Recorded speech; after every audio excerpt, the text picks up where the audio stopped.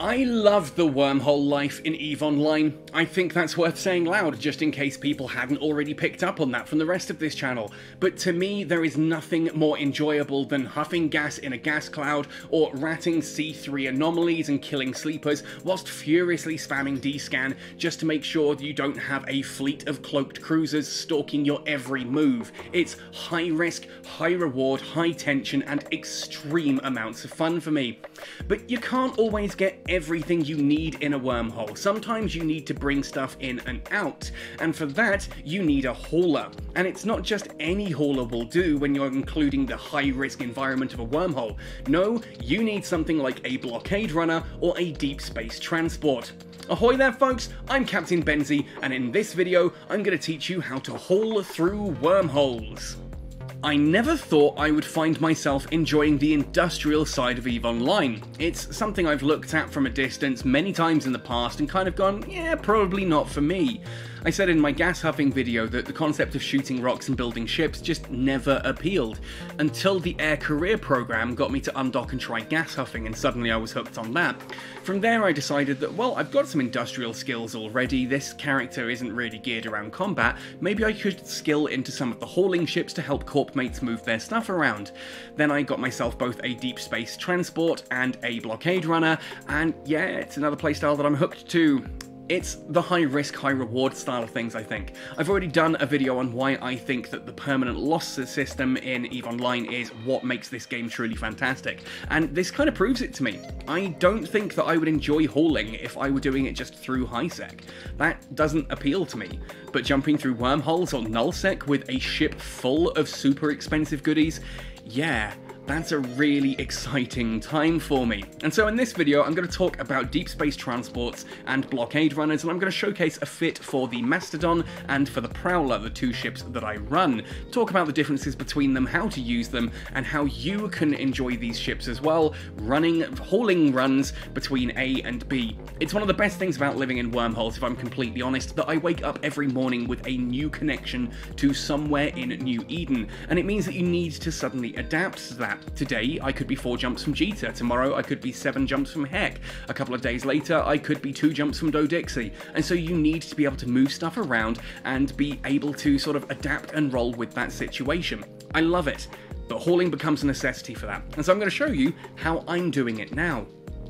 Let's begin this journey into the wonderful realm of high-risk hauling by opening up the ship tree. Now, before we jump in, it's worth just making a note on why I chose the ships I chose. There are going to be people who tell you that the Gallente Federation haulers, or the Amar Empire haulers, or the Caldari State haulers are absolutely the best ones, and those are the ones that you should be flying. Thing is, I took a good look at all 4 deep space transports and all 4 of the blockade runners, and I ultimately settled on the Minmatar ones. There's 2 reasons for that. One, because I'm a Minmatar fanboy. Both my clones are Minmatar characters, and I just enjoy the way that those ships look. And I think to myself that, you know what, if I'm going to fly a ship, I'm going to fly the one that I enjoy looking at, I enjoy just flying. To me, that enjoyment is more important than the 0.5% slightly better version that you could be flying if you'd bothered to go elsewhere. And so that's really the bottom line there. I think that looking at all 4 of the different empires, there wasn't that much between them. They all have subtle advantages and disadvantages in certain situations. So for me, flying the Minmatar ones was just the one that looked more fun. The second part of this was that I had done the career agent missions for the Minmatar Republic in all 3 of their areas to try and build up reputation, so I was already sitting on a whole bunch of wreaths. So when it came to like relocating from Heck, where I was originally based, to where Catskull chose to base afterwards, I already had a load of wreaths, so it made sense to train up Minmatar Hauler to move stuff around. But we're not going to be talking about the Wreath in this video, we're going to be taking a look at the Tech 2 transport ships, the blockade runners, and the deep space transports. Now these are locked behind Omega, you will need to have Omega active in order to use these ships, but there we go. So, on the left-hand side on this, and this is the same for all 4 of the empires, you have the blockade runners. We'll talk more about these ones later. These are some of my favourite ships in the game generally, and that's probably because they have covert ops cloaking capabilities, but they also have here on the right-hand side the deep space transports. Now, deep space transports are kind of your just typical generic hauler, but with that kind of dialed all the way up to 13. So let's have a look here at the Mastodon. Yeah, we even get a cool name for the Minmatar, the Mastodon. What on earth is an Ossator, or an Oxator, or an Okacator, however the heck you pronounce that weird Galente name. Yeah, anyway, so we get bonuses from Minmatar Hauler, which you should have already trained before starting to fly these, pretty high, 7.5% to shield booster amount, and 5% bonus to ship maximum velocity. In fact, we can get some pretty fast speeds out of the Mastodon. Strap a micro warp drive to this thing, and it actually goes as far as a hauler can, you know, go. But ultimately, it's all about like the shield booster amount. We've got good tank and that on this thing. It's a typical hauler.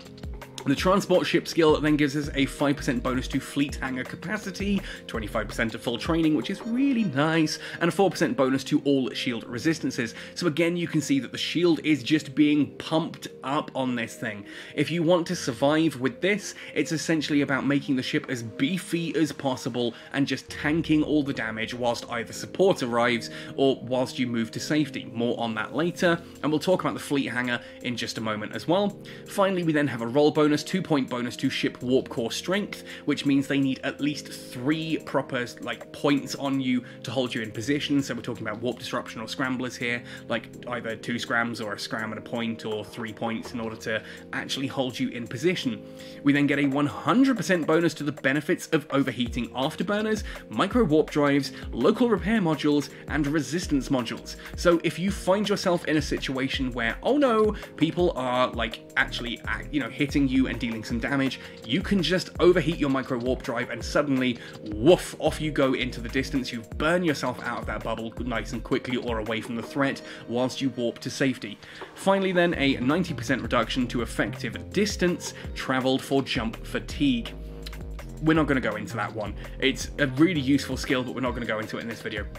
The fleet hangar though, this is cool. So when we look at the Mastodon, if we go into its attributes here, we see it's got a tiny hold, 4,500 cubic meters, and there's nothing in here that expands that, right? So like, what's the point? It's a tiny hold. No, it's all about that fleet hangar. The fleet hangar starts off, I'm trying to find it here on the list, I think it's 50,000 cubic meters that it starts with. There we are, fleet hangar capacity, 50,000 cubic meters.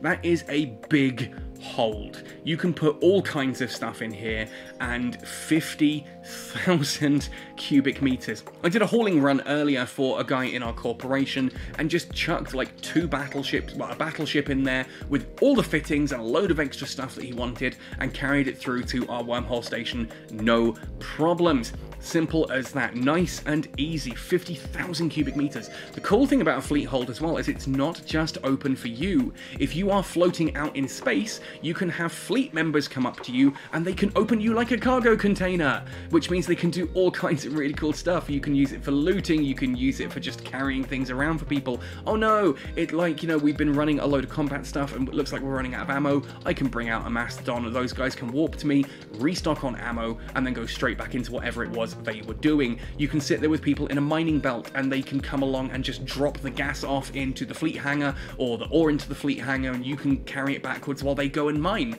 Then you turn around, come back out with a nice clear hold, and they haven't stopped mining.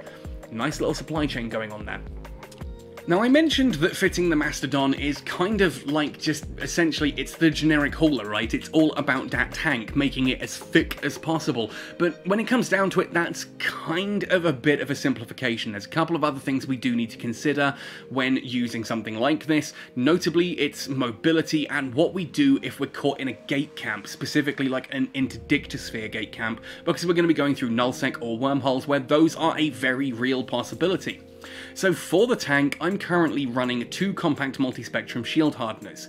Now, I probably will upgrade one of these to a multi-spectrum shield hardener too, I just don't have the skill trained up quite yet. It's literally what's training right now, so by the time I finished making this video, by the time you're watching it, I'm probably running the 2 already. For a bit of extra tank, a Caldari Navy medium shield extender, just to boost those numbers all the way up. In fact, if we were to simulate here, you can see that this gives us a whopping 48,500 1,000 effective hit points. Nice. Good amount of damage for your opponent to try and get through, and again, if you perhaps have slightly better skills than I do, you might want to rejig some of this fit around for other things. Now you may be noticing that we've got a really awful align time here, 14 seconds. Of course, that's because we're currently looking at having everything active. With what we currently have otherwise, 11.29, which is under 13 seconds. And why is it important that it's under 13 seconds? Because we're running a compact interdiction nullifier. Now, I've done a video on interdiction nullifiers already, but basically a compact or an enduring interdiction nullifier activates for 13 seconds. We've got a 12-second align time, a 13-second activation here. We should be able to align and warp during the activation cycle of that interdiction nullifier. Now, whilst we're in the high slots as well, it's worth just taking a look that we have an improved cloaking device. Very useful if you need to just stop in a situation, warp away out of a gate camp to a planet or something because you're worried there may be another gate camp on the other side and you want your interdiction nullifier to cool down. You arrive wherever you are, you point in a direction, burn your micro warp drive with a instant and overheated cycle, and then activate that cloaking device. You'll only get one cycle out of the micro warp drive, but you've got a decent speed that you're now burning off into the distance. I mean, heck, if we were to overheat that, you can see there 16,000 meters per second we can move at, and then you drop the cloak. Put the cloak on and just drift off to safety whilst whoever it is chasing after you, just now goes, oh damn, he's cloaked. You can now align, get yourself prepared, and jump for the next gate with your interdiction nullifier ready to go. In the low slots, in order to get this align time, I have had to go for 2 inertial stabilizer 2s and a nanofiber internal structure 2. The 4th low slot is an aura warp core stabilizer. Activate this to get a little bit of more stability, just in case someone does get a few points on you. You can just kind of shrug it off and warp away. Again, using the interdiction nullifier as well if it's a bubble. For the rigs, this does require, he says with his mouse misbehaving, a medium core defense field extender 2 for the shields here, and we need a medium ancillary current router 2 in order to get that little bit of extra power grid to cram everything in.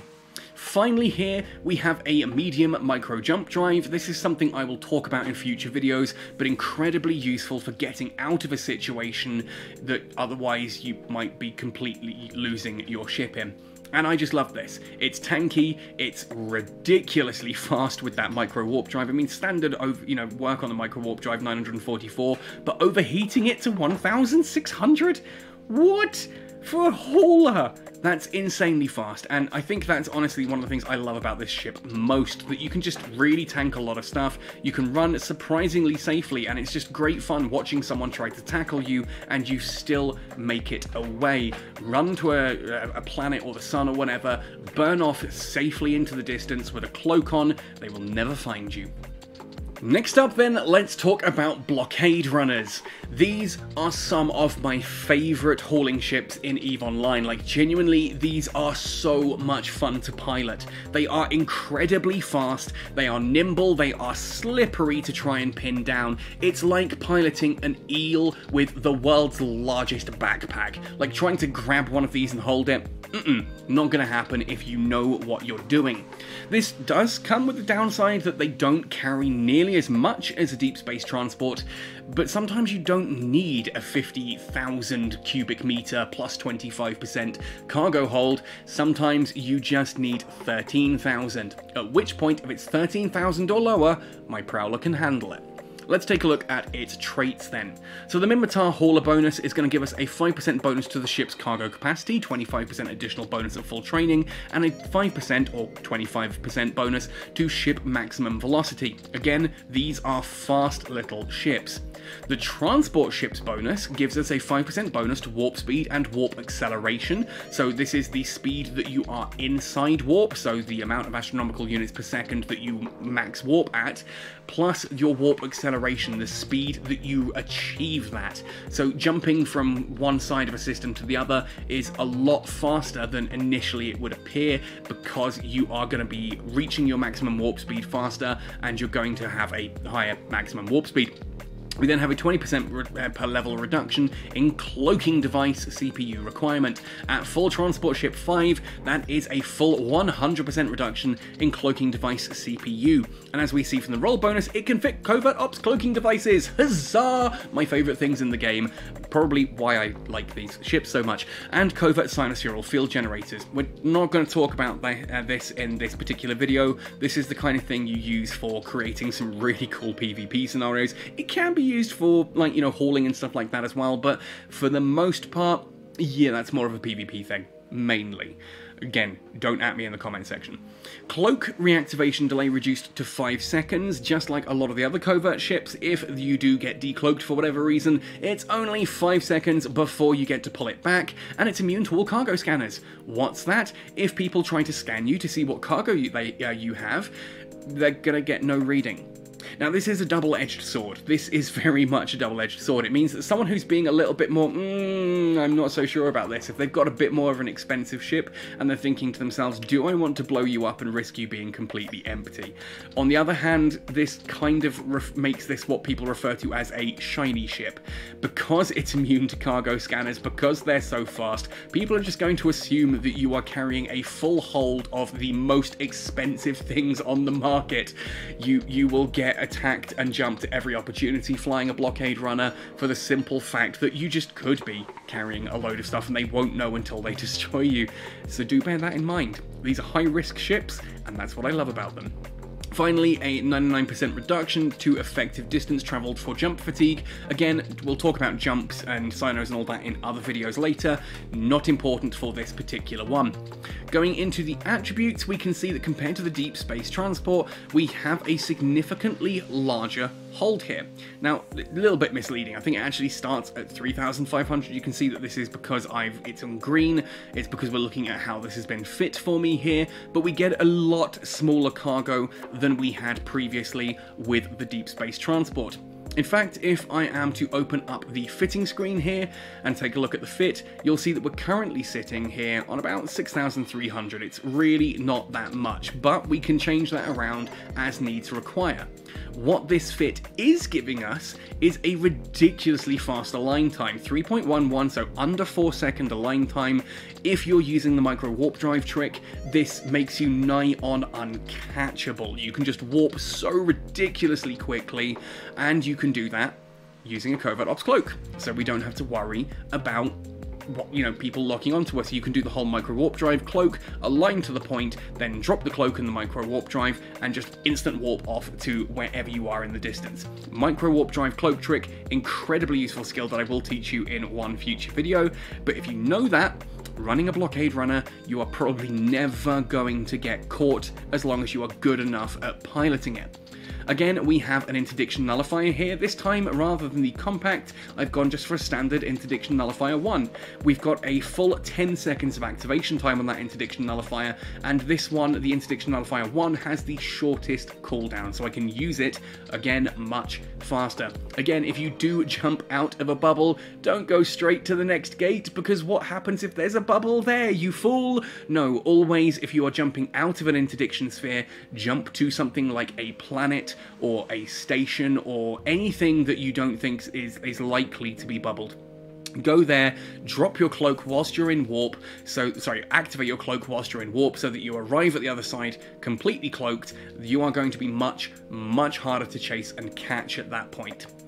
On the subject of being hard to chase and catch, micro warp drive, afterburner here, 10 meganewton YS8 compact afterburner. It's all we need. You can go for micro warp drive here. I really don't see it as necessary. The ability to afterburn is more than enough. You just land on grid, get a bit of boost out of that. I mean, you can see we get pretty good speeds out of this with the afterburner active, 801.3 meters per second speed. That's as fast as the Mastodon was, almost as fast as the Mastodon was with its micro warp drive simply active. And of course, if you really want to, you can overheat that to get some really nice over 1,000 meters per second speeds off that. That's kind of all we need, really. So it does the job, gets us away from our landing point, and allows us to move off quite quickly. Little bit of tank here, kinetic shield amplifier too, just to help boost up the kinetic damage, kinetic holes here. We then have as well a Republic Fleet large shield extender. Yes, a large in order just to pump up those shields as much as possible. Again, we're looking 19,000 there. Almost 20,000 EHP. It's not as much as the deep space transports, but again, the aim of this is to not get caught. In the low slots then, we have 3 sets of inertial stabilizers 2. This is what gives us that sub-align time, and turning off the afterburner there, that 3.11 second align time. Nice and easy, get out there quick. For the rigs, 2 medium cargo hold optimizations are what are giving us that 6,300 to begin with. But again, that's not the full story. Now sometimes 6,300 cubic meters is all you need, and having a sub 4 second align time makes you incredibly hard to catch. There are occasions, however, when you need to carry just that little bit more, so it's worth spending a moment just to talk about what happens if we flip the Prowler around a bit and instead swap out those inertial stabilizers for cargo hold expander 2s. In this case, you can see that our align time does drop to 5.31 seconds. It's still sub 6, which if you know what you're doing with the cloak and micro warp drive trick, is still very hard to catch. It's just not as difficult as the sub 4 second, of course, but this does give us a whopping 13,000 cubic meters of cargo space. We essentially double our cargo space at the cost of an additional second or so of align time. Again, if you are a good enough pilot to be able to escape a gate camp using the cloak and micro warp drive trick, then absolutely changing that fit to do this can work. I do strongly recommend starting out, at least, with the inertial stabilizers fit, just to get used to piloting this ship. Then take it somewhere safe and get a feel for the difference in align time and how it works using the cargo hold expanders. It's up to you though.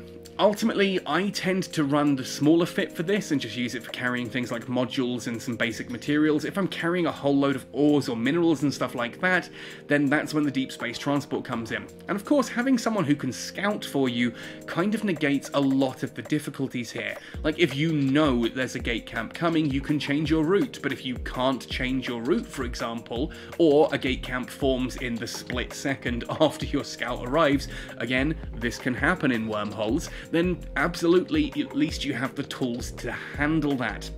And I love this. I love this. I think anything that's high risk like this is just a fun gameplay for me. And so running blockade runners or deep space transports, something that is equipped to handle high risk environments, just becomes a ship that I really enjoy. And I also just love the look of the Prowler as well. It's such a cool looking vessel. Anyway folks, that's everything for this video. Deep Space Transport's Blockade Runners, would love to know your thoughts and opinions on these as well. Are they ships that you're flying, that you're having fun with? Do you use these in a different way to I do? Again, which is your favourite? Because I'm sure there are a lot of you watching this that fly them from different empires. And I'd love to hear what kind of usage you get out of them, or some of the crazy stories you have of surviving gate camps, etc. Anyway folks, that's it for me today. Happy sailing, and see you in New Eden!